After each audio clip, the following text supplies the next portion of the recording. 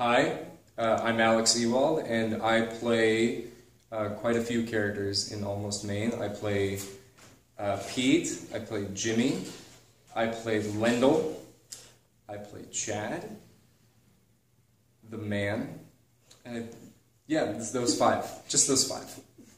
I'm Natalie Rapp. I play quite a few characters too, Marvelyn, Hope, and Glory. All of them are really fun to play. They're all different, and I don't want to give too much away, so you'll just have to come see it. Honestly, it always kind of starts with the script whenever you want to audition for something. Mm-hmm. The script and the director, I think, they both play a part. So I already know I like the director because we're friends. So I just wanted to make sure I liked the script first, and I did. And it's just really, really funny. It's so much fun to play, yeah. and it covers a big gamut of stories, of just emotions and experiences. So it's a challenge, and it's always fun to do a challenge. The main difference about performing in the Turpin is the size of the theater. It's a lot smaller, it's a lot more intimate.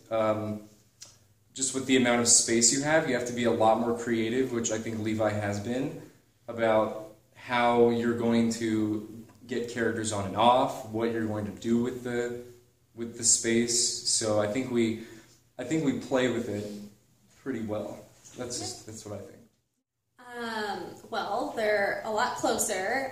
They get tables, which is exciting, but you also get to be up close and personal with the actors. So, as for if you were in the Maine theater, you may not get that the eye contact that you would here in the Turpin theater, which isn't bad, but it's more intimate, and I think you can relate more to the characters when you're that close. Mm-hmm. This is definitely a show that you want to come out and see. There's only 30 seats a night, and it's a once-in-a-lifetime opportunity to see this because Gaslight's not going to do this again for a while. So if you want to come out and see these amazing love stories about all these different kind of characters, all these different people, I'd really suggest that you come out and see the show. It's a great way to celebrate Valentine's Day. Yeah, that is